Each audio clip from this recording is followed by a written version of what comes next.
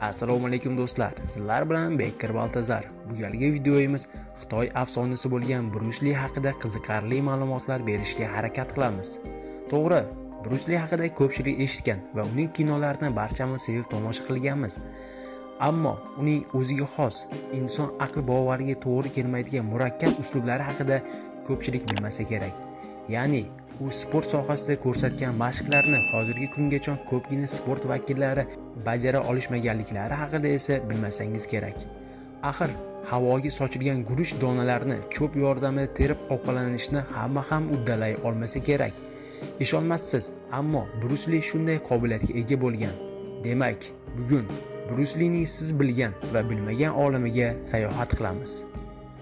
Tayyor bo'lsanglar, bu holda biz boshladik.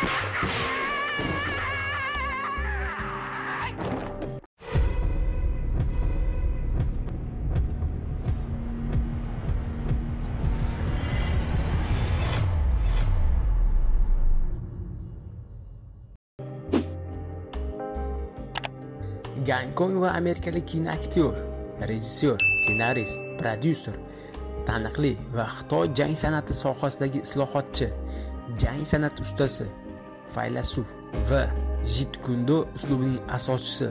Asl ismi Sealun, ya'ni kichik ajdarho ma'nosini anglatuvchi, biroq taxallusi bilan mashhur bo'lgan Brüs Li 1940-yil 27-noyabrda San-Fransiskoda AQShda safarda yurgan xitoylik teatr aktyorlari oilasida tavallud topdi.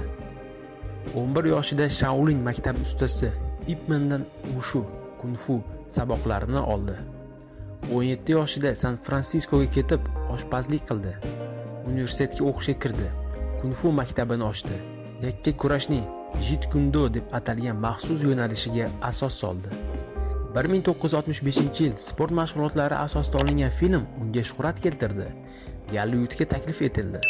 Katta boss, shiddatli musht, ajdarhoning chiqishi, ajdarho yo'li, ajdarho bilan olishuv filmlarida suratga tushdi. O'zi ham Gonkongda Concord kinostudiyasini ochib, o'lim bilan o'ynashish filmi ustida ish boshladi. Og'ir kasallikka chalingan Brüs Li shifoxonada yakka kurashga bag'ishlangan yengilmas musht yo'li kitobini yozib tugatdi. Sog'aygach filmning 20 daqiqasini suratga olishga ulgurdi. 1973-yil 20-iyulda vafot etdi.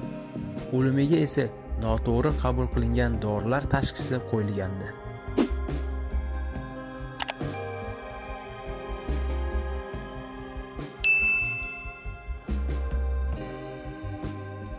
Endi esa Brüs Li haqida siz bilgan va bilmagan ma'lumotlarni taqdim etamiz. Sekinlashtirilgan kadr. Brüs Lining tezligi shu qadar yuqori ediki, tomoshabinlar uning harakatlarini farqlay olishi uchun filmlarda jang sahnalari biroz sekinlashtirilar edi. Tanga yordamida ko'rsatilgan fokus. Brüs Li birovning kaftidagi tangani olib, uning o'rniga boshqasini qo'yishni shu qadar tez bajarardiki, tangani ushlab turgan odam buni payqamay qolishi mumkin edi. O'lim bilan olishuv. Brüs Li O'lim bilan olishuv filmida vafotidan so'ng bosh rolni ijro etgan. Filmda uning dafn marosimida olingan sahnalar mavjud. Aktyor syomkalar yakunlanishidan oldin olamdan o'tgani bois ayrim sahnalarda montaj va dublyorlardan foydalanilgan. Brüs Lining jahli. Jang sahnasidagi sherigi Bob Wall yo'l qo'ygan xato tufayli shishada qo'lini kesib olgan Brüs Li raqibiga shunday zarba berganki, uning himoya uchun ko'tarilgan qo'li sinib qolgan. Jarohat olgan qo'lini ishlatmaslik uchun Li boshqa qo'li bilan zarba bergan, ammo zarba kuchini to'g'ri hisoblay olmagan edi. Wall esa zarba bu qadar kuchli bo'lishini kutmagan. 11 sekund. 1962-yilda Brüs Li 11 sekund davom etgan jangda raqibiga 15 ta zarba berib, uni nokautga uchratgan. Muxlislari haligacha uning 1 dyum naridan turib beriladigan zarbasini takrorlashga harakat qiladi.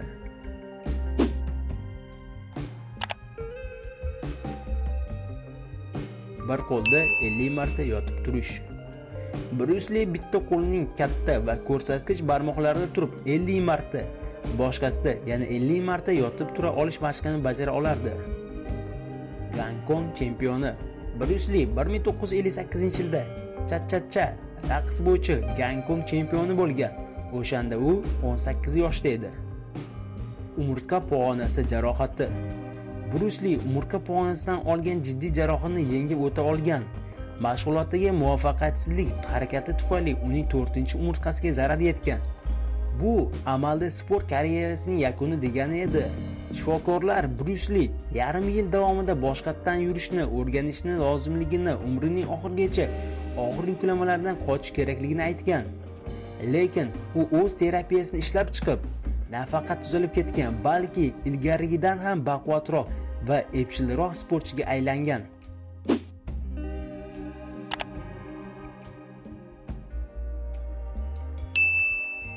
Jeki Channing adabini bergan Brüs Li. Bir kuni Brüs Li tasodifan Jeki Channi do'pposlagan. Ajdarning chiqishi filmida u Jekning yuziga aso bilan zarba bergan. Ammo yosh Jeki bu voqeani hazliga yo'ygan va o'zi muxlislik qiladigan afsonaviy aktyor bilan yaqinroq tanishish imkoniyatidan foydalanib qolgan. Sinib qolgan boks grushasi. James Coburn Li tomonidan jang san'atiga o'rgatilgan kino yulduzlaridan biridir. Bir safar u bilan mashg'ulotlar o'tkazish paytida Brüs Li 68 kilogramli boks grushasini sindirib qo'ygan. Brüs Li Chuck Norrisdan kuchliroq bo'lgan.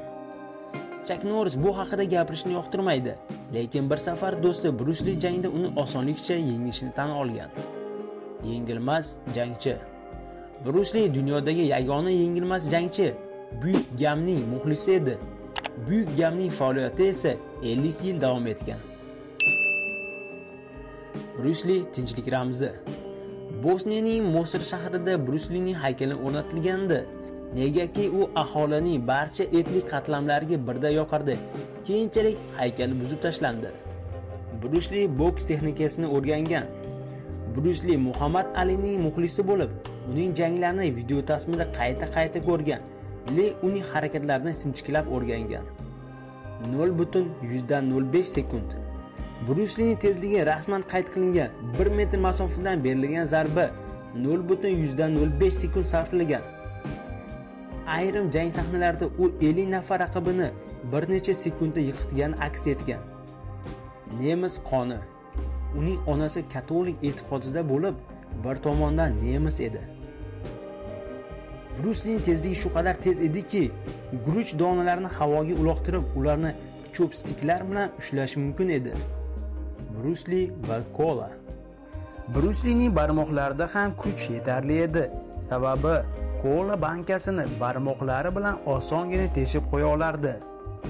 O'sha paytlarda kola bankalari po'latdan yasalgan va zamonaviy alyuminiydan ancha qalinroq edi. Brüs Li qo'llarini cho'zgan holatda bir necha soniya davomida 34 kilogramm og'irlikni ushlab turish mumkin edi. Ip Man va Brüs Li.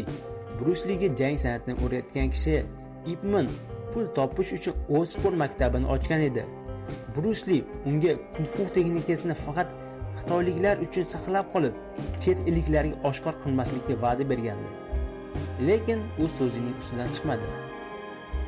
Mana do'stlar, Brüs Li haqida bergan ma'lumotlarimiz o'ylaymizki, sizlarga manzur bo'ldi. Bundan-da qiziqarli videolar tayyorlashga harakat qilamiz. Sizlar esa bizni kuzatishda davom eting.